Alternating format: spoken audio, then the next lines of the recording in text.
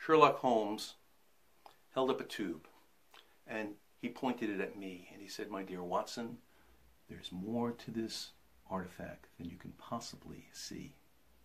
For this tube is actually a passageway to the arcane which will fool your eyes and trick your brain.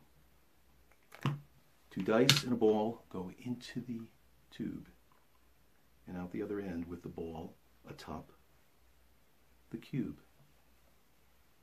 And observe, my dear Watson, that no matter how many times you try, the result is the same with the ball atop the die.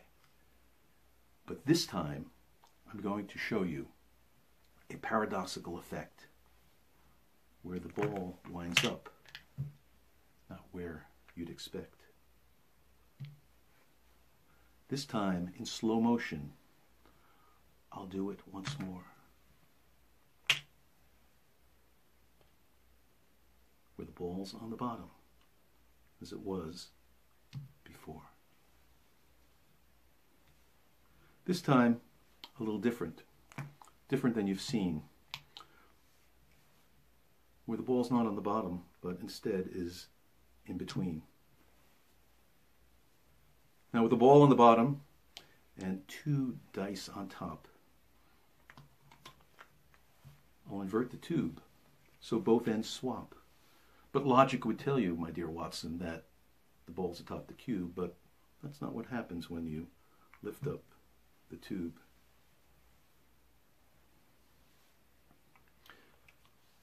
In order to eliminate this paradox, I'll just get rid of the ball and place it in my pocket, away from it all.